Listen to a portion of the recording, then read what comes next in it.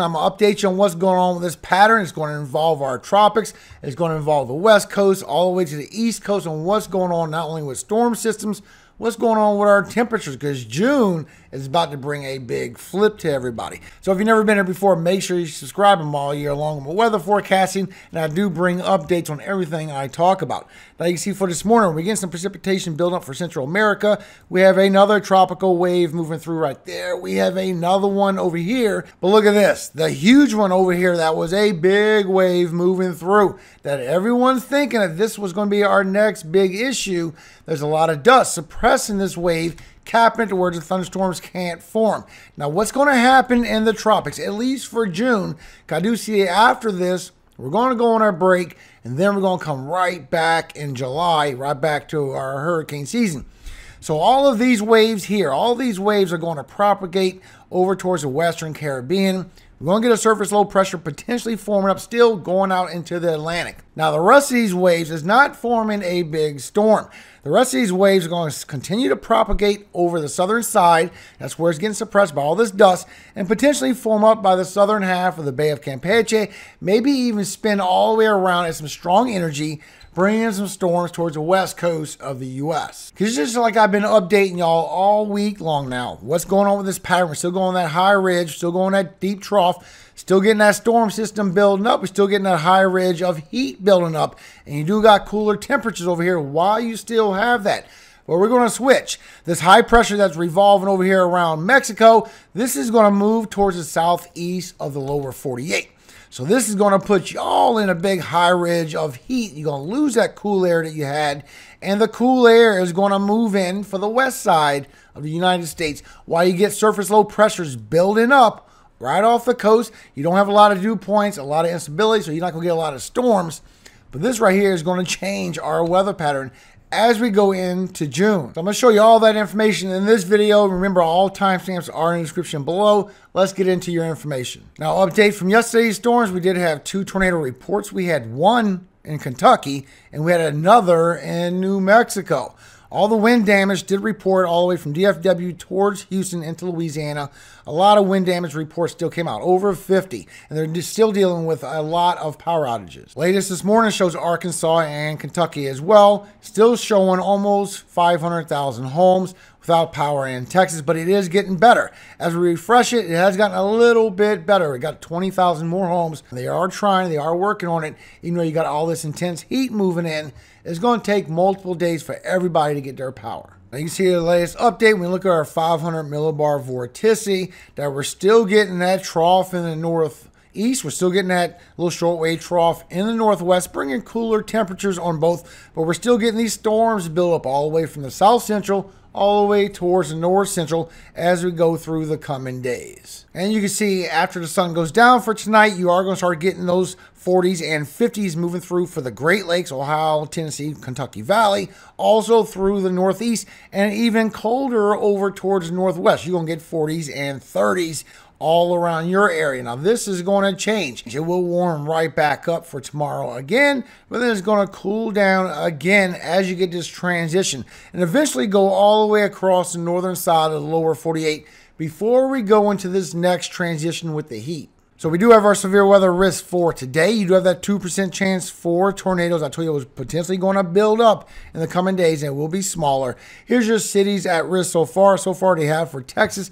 We do see it goes into western Kansas, southeastern Colorado, and northeastern New Mexico. Also chances for winds for today, strongest being in this 15%, and chances for hail. Now you can see for today, you do get some storms that build up all the way from Kansas all the way towards the upper Midwest. And this is bringing that line of storms that's expected by National Weather Service. But overnight, you're going to get something a little bit more severe. This is where you get a potential serial derecho, where it strengthens up as a derecho, bringing strong winds, weakens down, and then strengthens back up again all the way until tomorrow afternoon.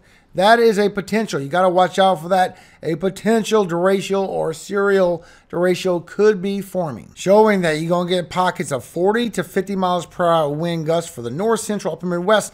Also over here for south central for southern Texas. But you can also see as we go through for overnight into the early morning hours, potentially bringing some winds with that potential serial derecho, a recycling storm that brings strong winds, weakens down, and then brings strong winds again. We got to keep watching this transition and see if that continues to trend. Now, that's going to continue not only for tomorrow, also for Friday as we get those storms building up on the southern side. Then we're going to get that potential change where we get a lot of heat getting pulled up. We get a couple of minor storms that pass by, but as we go into next week, then we're going to get that storm system building in, bringing our chance for a strong storm, also our high ridge, and our next storm potentially swinging around from the tropics from Central America and maybe involving, you see how you got the high pressure going around, swinging all that around maybe into the west coast.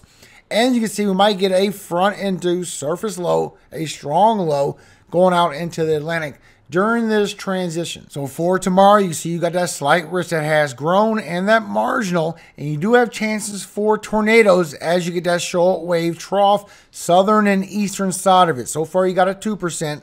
Here's your cities and states at risk. You also have the wind threat. I think this will stretch out even further towards Louisiana. So far, here's your cities and states at risk for damaging winds for Thursday and your hail threat in the same region. And then as we go into Friday, you can see the 5% and the 15% that they do have for severe weather. Here's your cities and states at risk so far. And then as we go into next week, you got the revolving high pressure. You got the storm system coming in the west coast. We got our surface low building up strong right here, surface low pressure. And you also have that wave, the tropical moisture that's building up in the Western Caribbean, still going out over Jamaica, over Cuba, over the Bahamas, into the Atlantic, all at one time. So you can see when you look way up in the atmosphere, it's 500 millibar. You do get that front-induced storm system in the Atlantic, but you also get that high ridge and you get that strong low pressure building up. Well, you get a strong high pressure. This is obviously your high EPO going to that positive PNA, and you get that strong low pressure building up. While you get another system building up right off the west coast, going right around this high pressure, is upper level high. And you can see going into next week, Monday into Tuesday, that it really sparks up a lot of convection, a lot of lift to bring these thunderstorms. And it's not just for then. As you go all the way into Wednesday, you got your severe weather risk as well. And as it keeps coming down, maybe even for Thursday as that pushes through. You do have the lift. You do have the moisture. You can see with your dew points. The same shot right here on Tuesday. Look how it smashes in when you dry line. Then as you go into Wednesday, it's a little bit further to the southern side. And as you go into Thursday. So this is going to bring more severe weather, maybe even further to the south. Remember, the higher the peak, the deeper the trough. And we're still talking about a very high ridge that's going to happen on the west coast. This is going to bring you all that heat, but then it's going to go away. And you're going to start getting cooler temperatures, and the heat is going to go towards the eastern side of the lower 48. Not showing a lot of cold air, but you can see the cold air starting to come in. Right, what you have now for the northwest and the northeast, then it's going to linger around while we go through that transition. Now, so while we're getting that transition, we get that storm system, and you see with GFS, it's not taking it too much further to the south because the high ridge does relax down after it goes to a peak, so we still got to get closer to sea. Still, you can see the ridge is still where you're getting the heat, but now you're getting this surface low pressure building over the west coast of the U.S. You got your upper level high right here that is going to revolve around, bringing everything further to the east. At the same time, now it's going to bring storm systems into the west coast while this high pressure's upper level high swings around and moves further towards the east. This will bring heat towards the eastern side of the lower 48 and a lot of storms towards the western side of the lower 48. Matter of fact, this is exactly where we have all that lift that we've been watching for a month now. It's not coming through the tropics. It's going to be for the lower 48 for the United States. And we're going to keep getting storm after storm right across the west coast. So here's that transition as we go into June. You got that surface low building, that front-induced low building up into the northern Atlantic. We also got that wave in the Caribbean forming up into something weak going out into the Atlantic while you get a couple of spin-up storms while we go through this transition.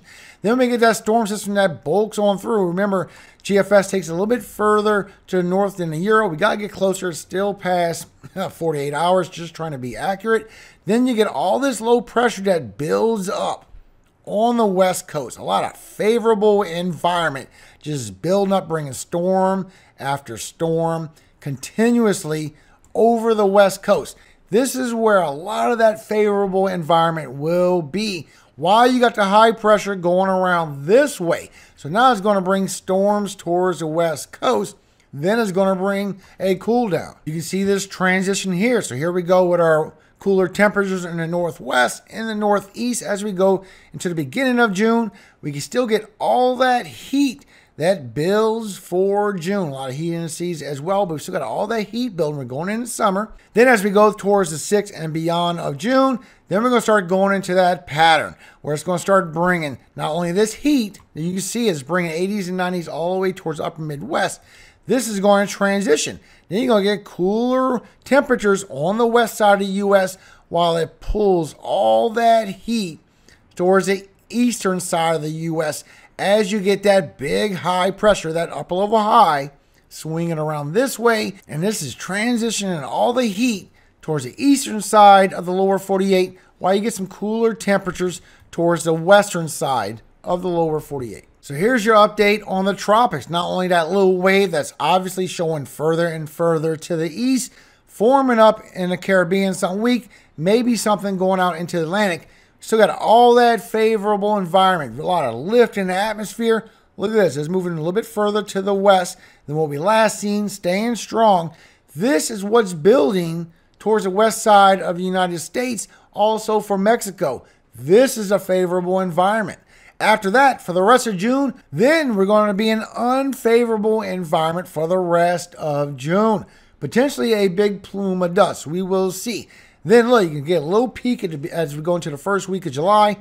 Here comes our favorable environment right back again. So after this comes towards all these storms bringing towards the west side of the United States, coming across the central U.S. as we get all this heat switching around.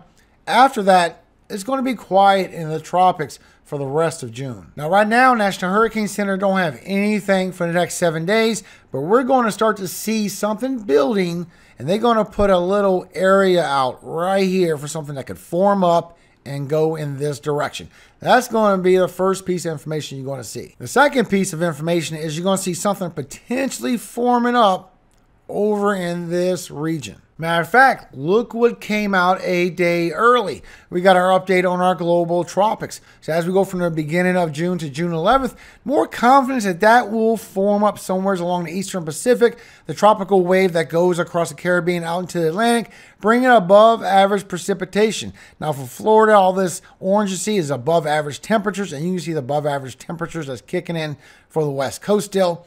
Then as we go towards the middle of June, towards June 12th, through June 18th, you can see that wave will push further to the west, chances for tropical development in this region.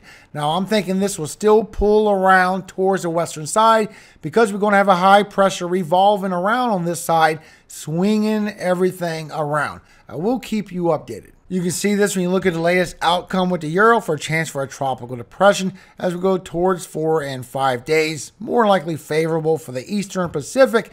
But as you keep going, we have multiple waves. That next wave is going to be something weak that's going to be turning around Jamaica sometime around the 4th or the 5th.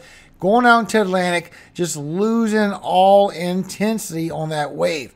Then after that, the next wave is going to propagate towards the west. Everything's going to start building up towards the Bay of Campeche. Plus, you can see the update on this when you look at your tropopause way up in the atmosphere, that as we get that storm system coming in around the 5th or 6th, that strong low pressure, that we get warmer temperatures going to be squeezing through over to south central, while we get that low pressure building up from everything swinging around from the tropics, and that goes that direction. And this is where it's going to start bringing the cooler temperatures and your storms, but this is bringing the heat. And you can see this when you look a little bit further with the GFS as you get them warm temperatures in 6 days coming around, going towards the south, pushing that storm system a little bit further northern, not letting it come in too deep, then all that heat is going to be sitting on the eastern side of the lower 48 and potentially building while we get storm systems and some cooler temperatures on the northwest,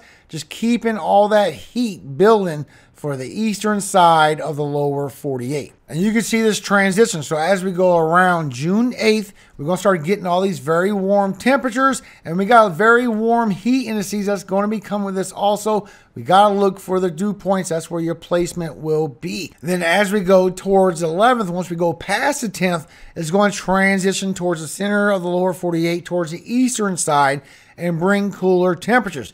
This is your highs for around June 10th, June 11th, while you get these 90s pulling up. And you can see with your heat indices, a lot of dew points is going to make a lot of feels like 90 to 100 for a lot of people during this transition.